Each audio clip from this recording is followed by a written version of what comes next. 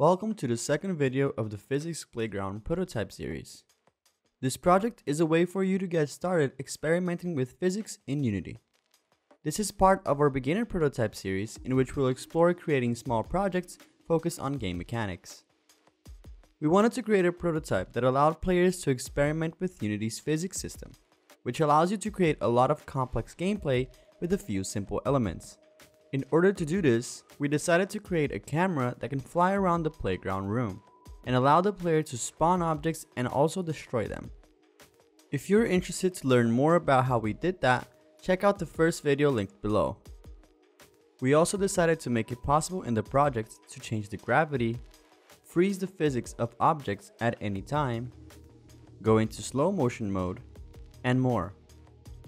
This allows players to really experiment with a lot of the crazy stuff that you can do with time and physics in Unity in a fun way.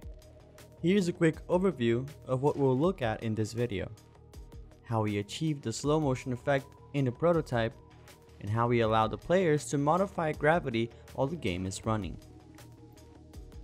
For both features, we'll see how to change them via the editor and via script. In the next video of the series, we'll explore how we added effects and polish to the prototype. One of the goals of this prototype is to introduce Unity's physics system and to play with its different aspects. We wanted a way to show clearly how objects interact with each other and how collisions work. We decided to do this by adding a slow motion mode. In this mode, time is slowed down, allowing us to understand better what happens in the scene.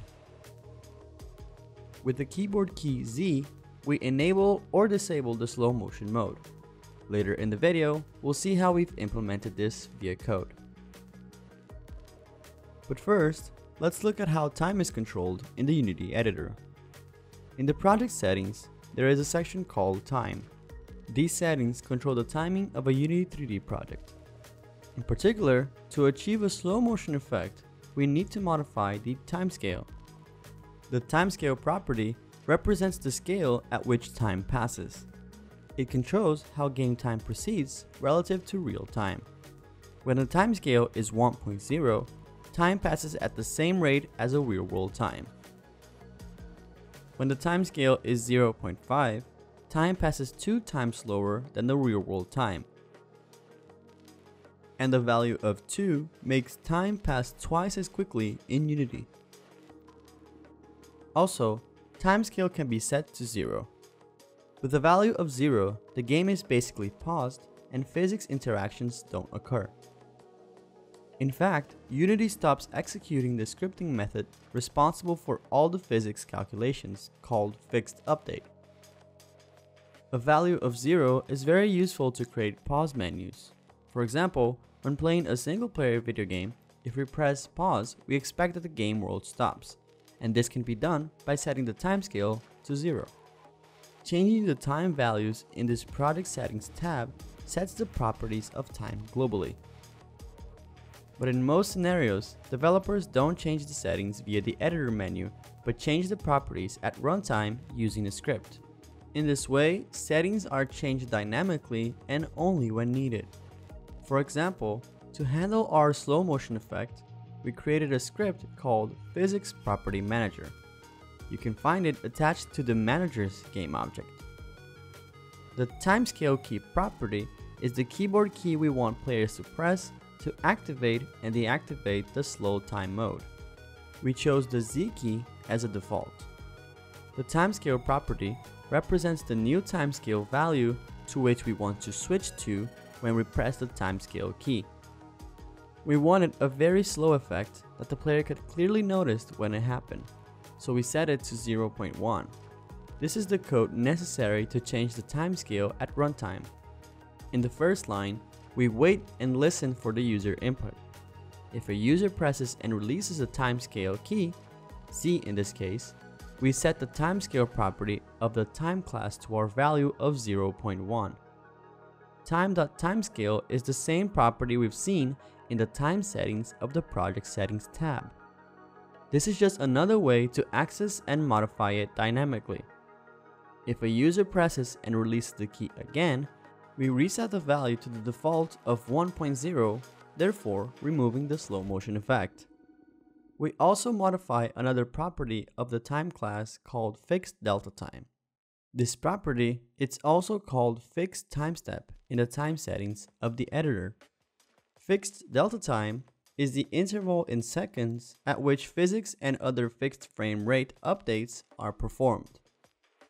The default value is for these updates to run at 50 times a second.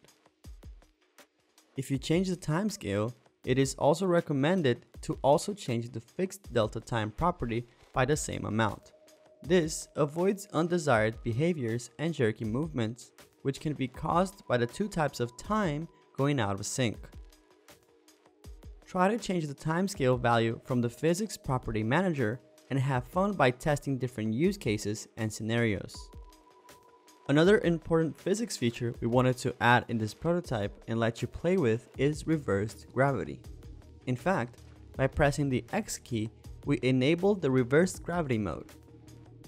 Objects start moving upward, opening new scenarios and creating new interesting collisions. As we mentioned in the previous video, physics affects only game objects that have a rigid body component attached. Gravity is part of the physics system, and so it only affects objects with rigid bodies. Like we've just seen for the time properties, the gravity is also modifiable from the project settings. This property is inside the Physics tab of the Project Settings window. The gravity is represented by a three-dimensional vector and the default value is -9.81 on the y-axis. Having a negative value on the y-axis means that the objects will be pulled downward in world space by gravity.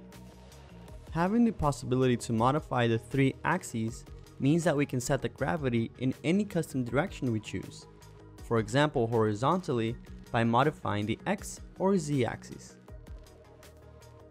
As we said before, gravity influences each object that has a rigid body component on it, and it is a global setting. But of course, when developing, there are situations where you don't need it to apply to particular game objects. The rigid body component can help us here. It has a flag to enable or disable gravity's influence on the game object attached to it. Remember that since gravity is applied as a force to a rigid body, if we want a game object to be affected by gravity, the kinematic property has to be set to false. In the same script that we used for the slow motion effect, we also control the gravity vector. When the player presses and releases the X key, we assign a new vector 3 to the gravity property of the physics class. This time, instead of the default negative y value, we set a positive value of +1.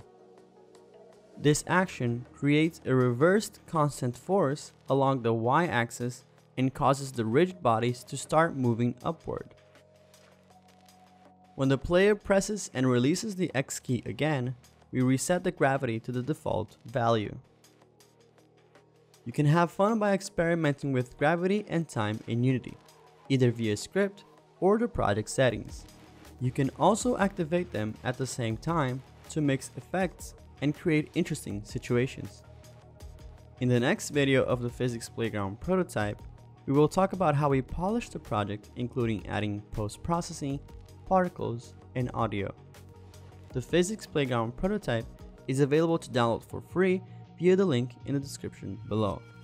If you are interested in digging more deeply into the concepts shown, we have also recorded a slightly longer workshop video that is published on the Unity Learn site. You can find a link to that in the description as well. Hopefully this has given you some ideas for how to use these tools and techniques in your own games. Thanks for watching.